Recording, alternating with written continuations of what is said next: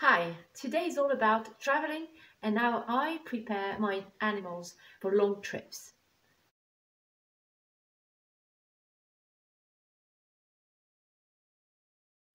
Welcome to my channel. I'm the Outdoor Witch, outdoor lover, animal intuitive, energy healer. I'm the owner of several animal friends.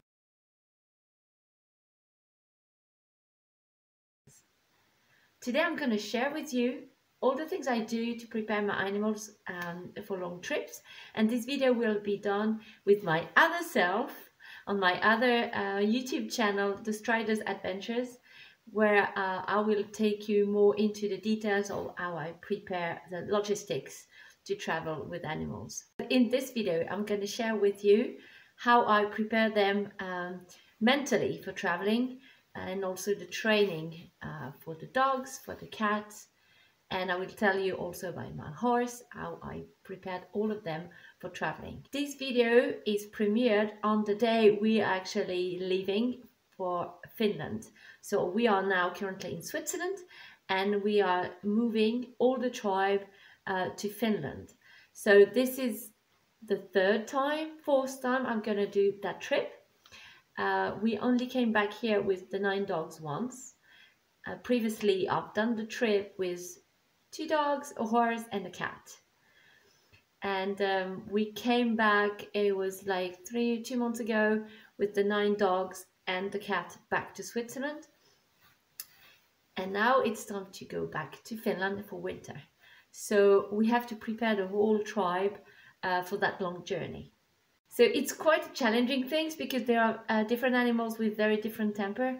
I got 6 sled dogs, 2 huskies, but I don't consider them as sled dogs at all. And we have Sparta, who's now 10 years old. She's a mixed bred dog. And we have also Milwyn, my 3-legged cat.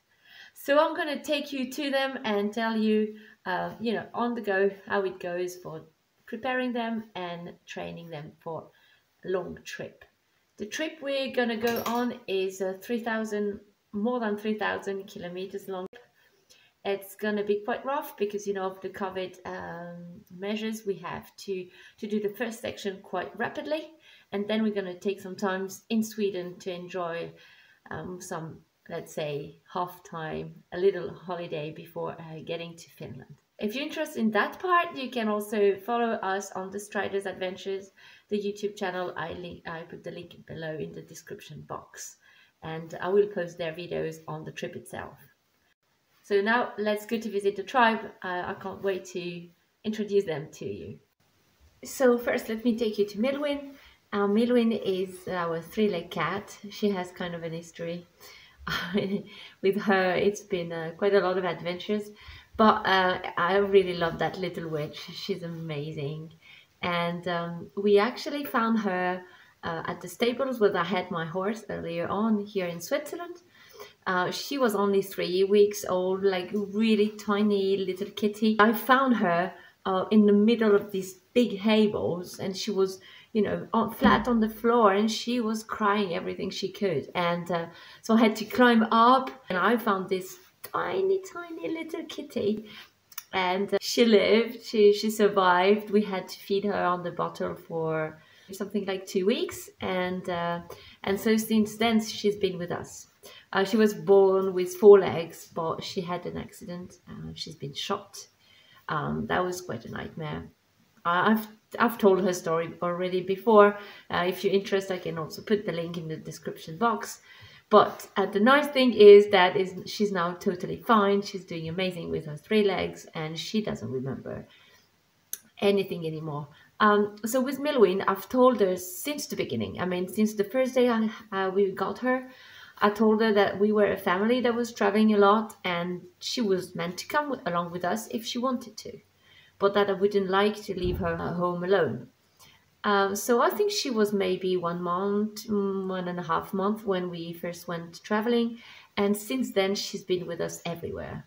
She's been in Slovenia, she's been to France many times, Germany, Finland many times, Sweden, Denmark. Yeah, we've been quite a few places with her, and she's amazing. She really enjoys it. You should see when we get the stuff ready. Like now I'm starting to pack, and she knows, she totally knows what's going on, and she's checking what I'm doing. She loves the travel, like going in the car and moving to one place to the other. And she knows also at night, in the evening, when we're going to stop for to spend the night somewhere. She absolutely knows. She starts to get excited. She looks outside, and she has to go and make a little tour and come back to the car. So she's quite a character, and you know, since I've had her, I've heard so many people saying cats don't like to travel. I mean, it depends. If they have the habit since they are kitten to be moved to one place to the other, it's just their life. That's what they know. So Milwyn is really attached to the family. She would just come back to the place she knows, and it's us or the car. So that's just huge. It's amazing because I mean, I know she will always come back to the car. Also, when I travel with her, she has a GPS on. She get a chip, so we make sure she can't get stuck somewhere. We cannot lose her or whatever. I think it's for my own how can I say, peace of mind, because I know she's never far. She's talking to me. She's saying she's fine. She's hunting. She's doing this and that. But, you know, sometimes it's good to have like tangible things, and I know she's there. And when you have to pack the camp and move, I know I can just go and pick her up without problem. So we got this funny cat. Now on to the dogs. Let's start with Sparta. She's 10 years old now, and she is my first expedition dog. Her and her sister Nix, my lovely Nix, we did a lot of very long trips and hikes in the north of Sweden and Finland. Yeah, we've done like lots of kilometers together. One of my expedition was called Hiking for the Arctic, and we went there for a long time, doing 700 kilometers together in 21 days. So that was a big one. And so Sparta and Nix are also rescued pups. And now we still have Sparta, and she's really used to travel. I mean, she knows that the car is the place to be. So whenever she's a bit scared of something or she's feeling unsafe, she goes to the car. Whenever there's an open car somewhere, she would rather jump there than, you know, staying outside. So she just loved the car, and since she's a pup, that's the place she can feel safe. She loved the travel box. She just go inside. We don't need even a gate because she just stays and she's happy inside the fly box. So that's very convenient. But I've trained them, her and Nick, since the beginning, that the fly box were their safe place. When they were pups, we had another dog who was not so nice, and I was not so much into dog communication, not that good, let's say. And so with Mufasa, later on called Titi, he would be aggressive to them when they were really young, like 2 or 3 months old. So we put them in this fly box for a long time, and like, you know, every night or when we wanted them to feel safe. So the fly box has become their safety place. They know they're fine there, which is amazing because now wherever we travel, even when we had to take the plane with the dogs, they just went in these fly box, no problem. I mean, that's a place they know. And they were totally chilled. So this is really convenient. And since they've been with us everywhere, I mean, really everywhere, I mean, these dogs were meant for traveling. And that's the way I proceed with all my dogs. I tell them everything. I just tell them ahead what's going to happen, what we're going to do. And I don't only tell them, I also send them mental pictures. Because if you tell a dog, yeah, we're going to travel to Switzerland and it's going to be like this and this, and you don't make any picture in your mind, if your dog has never been anywhere else, it's not that he doesn't understand you, but he can't make any picture. He can't imagine what you're talking about. He can't represent it.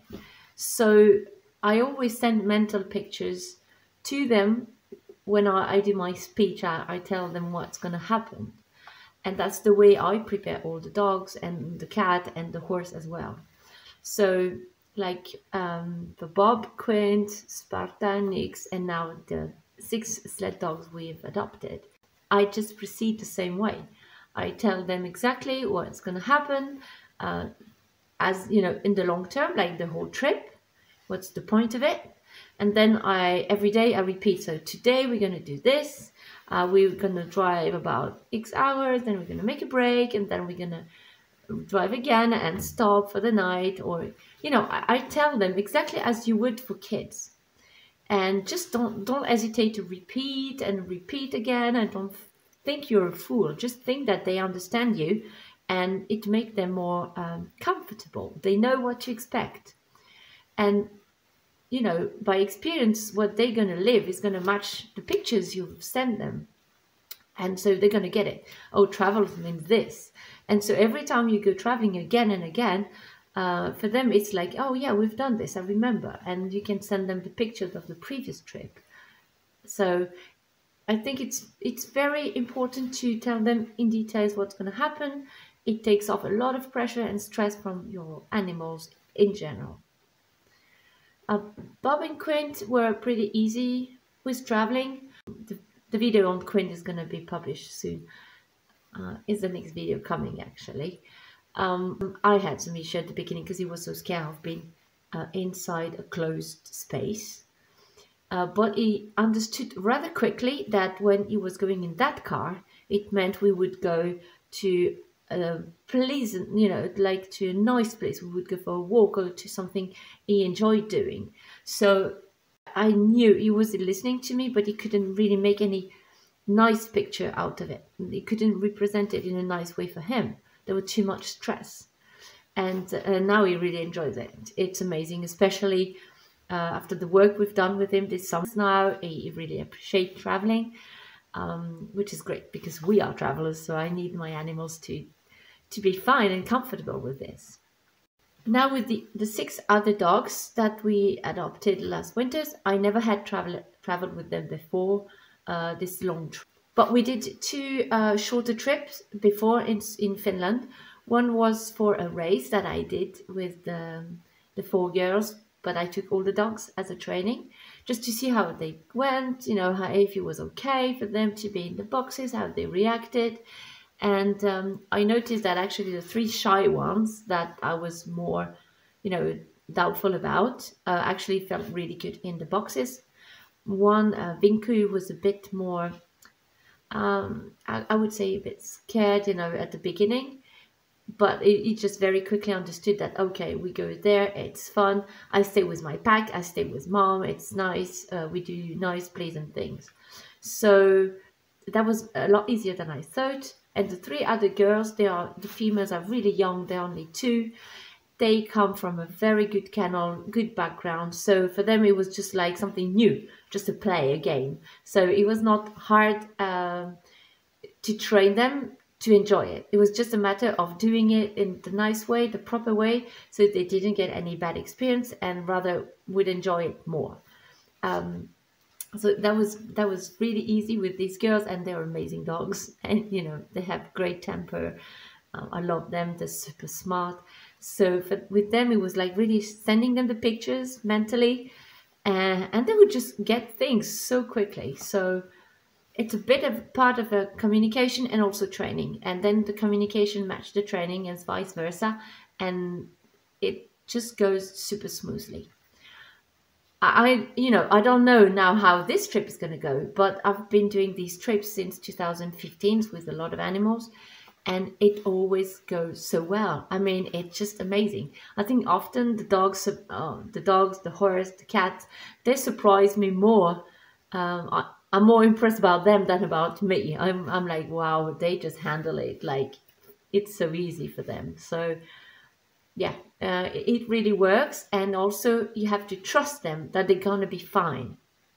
And that's another issue. We tend not to trust our animals, that they can handle things. We worried, we overreact, over worry about them or their ability to deal with things.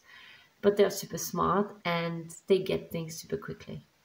So if you are okay, you're relaxed, you're chilled, your animals are just going to thrive. Now, the second trip we did with the 8 dogs in Finland was just a test drive the day before or 2 days before we left Finland for this 3,000 kilometers drive. We went out for one night and just to see how we would handle things, because that's something I'm going to talk more in the video with the Strider's adventure, because it's a lot about logistics. But we actually try everything, so we are not uncomfortable with the dogs. We know what we do. We know how to take them out of the boxes into this takeout, this chain where we have all the dogs tied to it.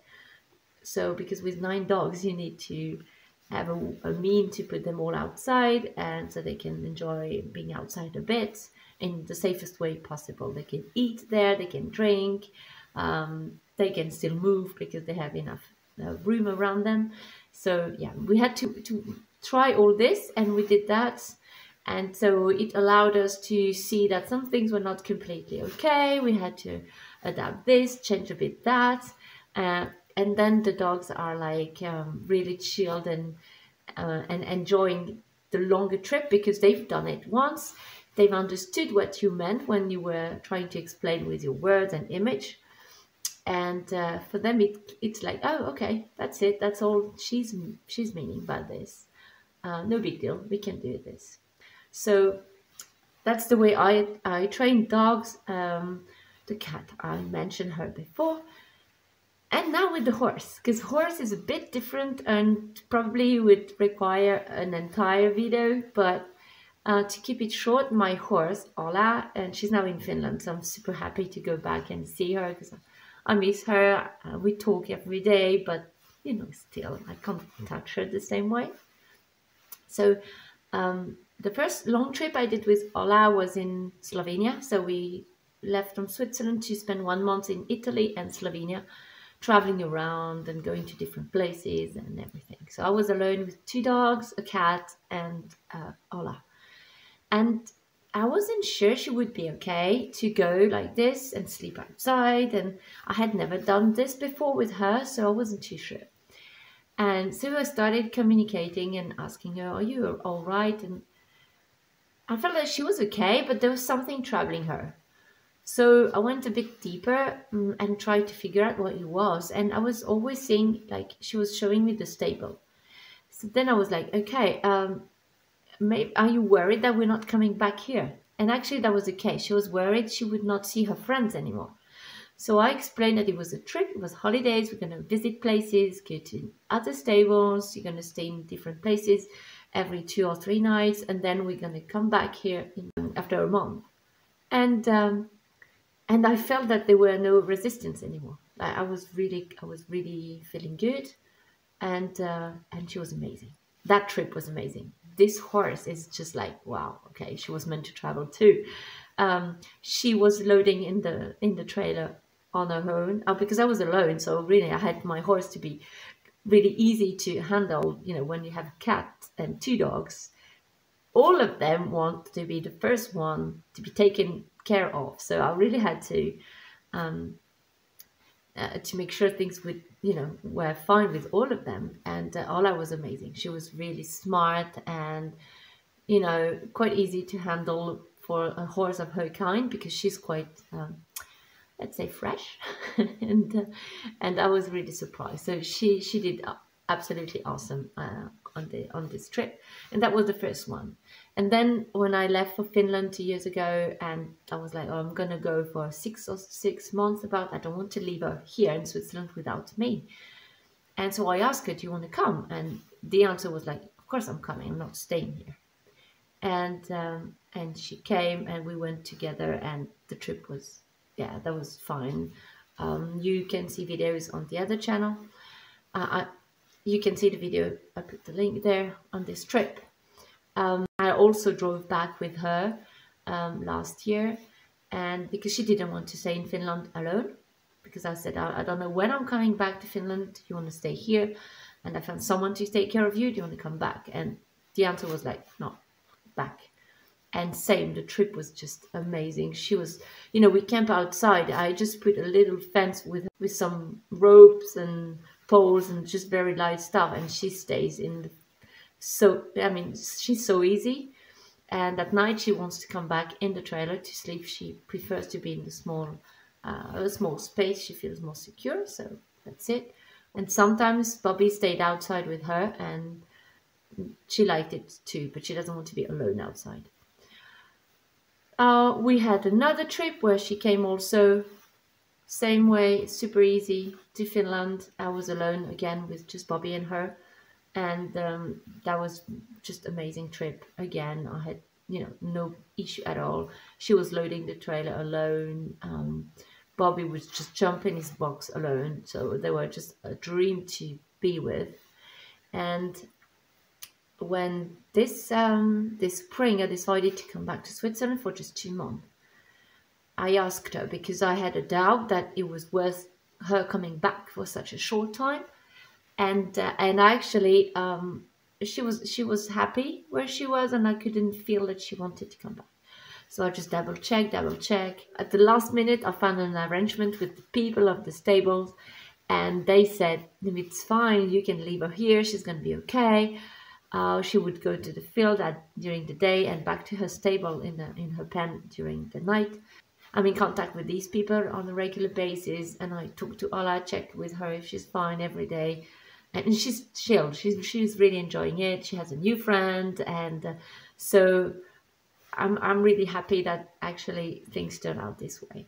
But if you listen to your animals when you plan the trip, you can really feel if they're happy to come, and if they're not, why, if there any resistance, and what are the reasons. My advice is not to put your own fear in your animals. Don't just try to make the difference. What are your fears and what are their fears or insecurities? Because often it's not exactly the same. So it's good to double check with yourself. Do I have any doubt? Do I have any belief? Or am I don't know, am I scared that my animal is not going to handle it fine? And then you can talk and check with your animal, like, going into that meditative state where you can really ask the question and feel, hear, understand the answer from your animal. But honestly, they love to travel. Most of them love to. And if they don't, they make it very clear, like really, really clear. So, yeah, don't hesitate. If you have a trip, you want to go somewhere, make sure you do everything you have to be able to travel, like all the administrative work, the vaccinations, make sure the papers are in order so you don't get any trouble at the customs, things like this. But then if you have prepared your animal, you've told them what you want to do, and you've trained them to go into the space, the box, it can be a basket, whatever you're going to use to take them with you, they're going to be amazingly fine. So thanks for watching today. You can like it if you want, subscribe, and share if you think this video can be useful to other people who wants to travel with their animals and pets. So have an amazing day. I'll catch you soon. Bye.